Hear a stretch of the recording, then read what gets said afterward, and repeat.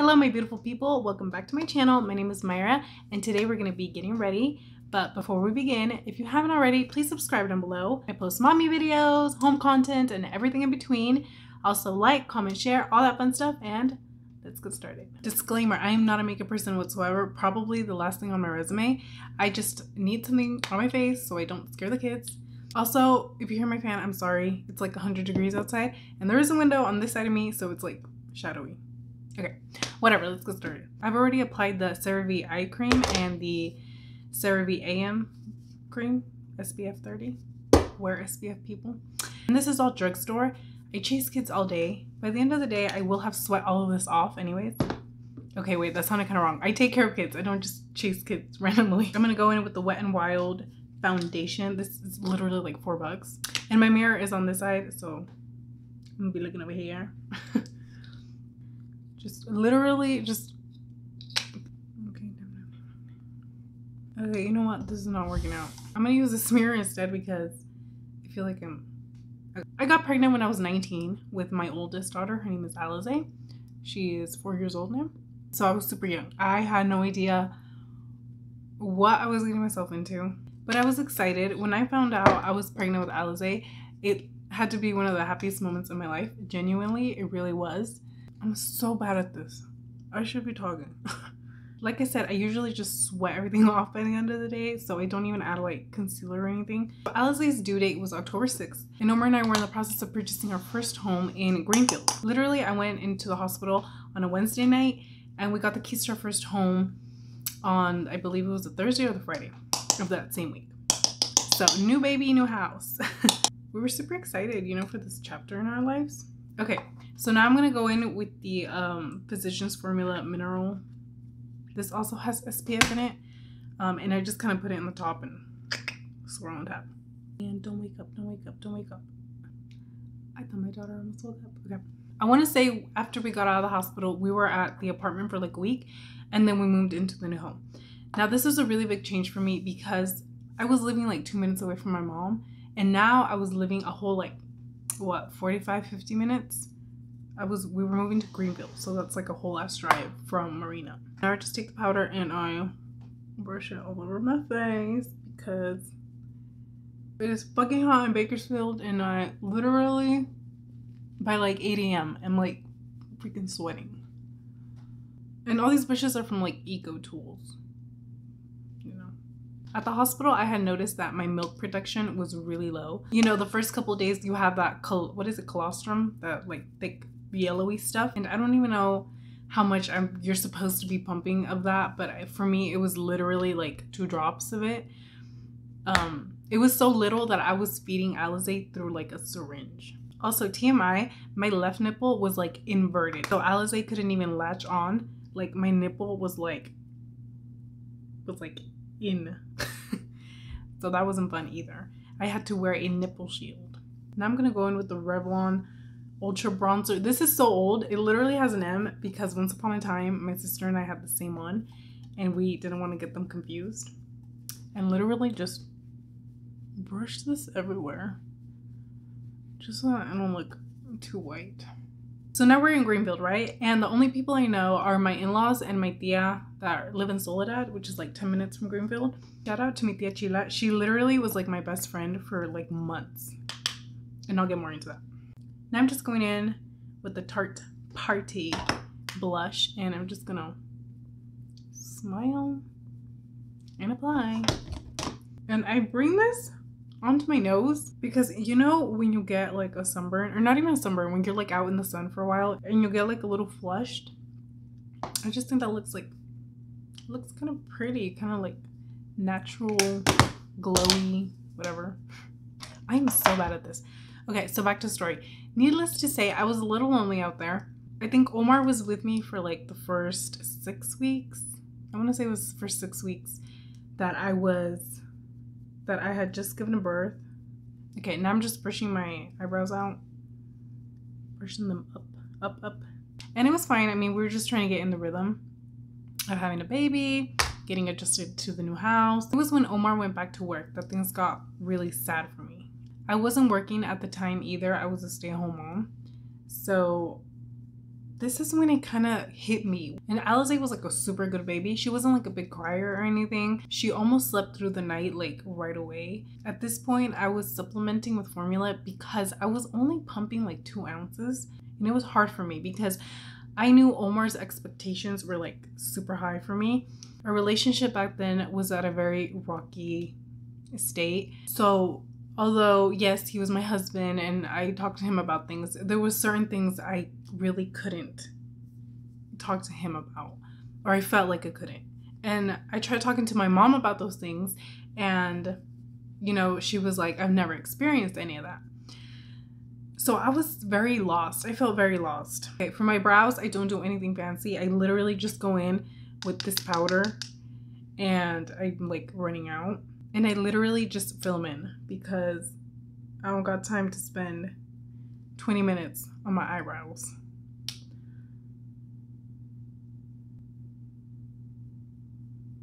And I did used to use this like brow pencil, but who has time for that? Like, I don't. Honestly, that's it. My brows are not even sisters, they're like cousins, and I came to be okay with that. At this point, I noticed that just getting up to start my day was a drag, and I dreaded it. Honestly, it was just like, ugh, like, do I really have to get up and do something now? I knew that the baby blues were a thing. I know the hormones or whatever affect you, so I know that we're at a very delicate stage. Although I knew it was common, I couldn't find anyone to share what I was going through with. So I found myself literally in sweats all day. I didn't want to do my makeup. I didn't want to do my hair. I literally would just lay there with Alize and, you know, I would feed her. I would play with her. She made me super happy just by being there with me, but I couldn't make myself happy. I tried to find ways to cheer myself up and nothing worked. I was so sad. And then I started crying. Like, I would randomly cry out of nowhere. I literally would be making dinner and crying my eyes out and then trying to make the red of my eyes go away before Omar got home so he wouldn't see that I was crying. I wasn't showing anyone my emotions. I wasn't telling anyone what I was feeling. I was just so sad all the time. And I didn't understand why. Like, my baby was beautiful. She was healthy. Let's brush these lashes out. I was blessed with itty bitty lashes. So sometimes I don't even do this because honestly, it doesn't make much of a difference. Take my eyelash curler and then just damage the fuck out of my lashes. My itty bitty lashes. Oops, I did it again. Got lost in the night. Oh baby, baby, not that innocent. Okay, now that my lashes are curled, I go in with my super old, super crusty, super lash mascara. Tell me you guys have seen this before. It is amazing. So at this point in time, I am feeling horrible. My hair is falling out because you go bald after you give birth. I am not producing any milk. My husband and I are like no longer intimate. I felt like I was making Alize unhappy because I was so unhappy.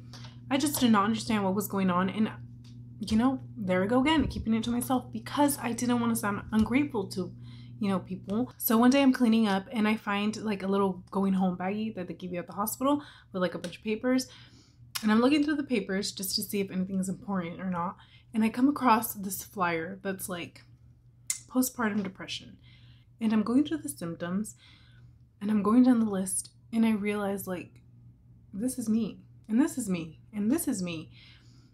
And I'm like, I can't be depressed. I just had a baby. I have this new house. There's no way. Like, and I see on the flyer, there's like a 1-800 number, and it says like, you know, toll free. And I'm like, should I call? Like, and I brush it off to the side. I'm like, no, like, I'm not depressed. Like, there's no way.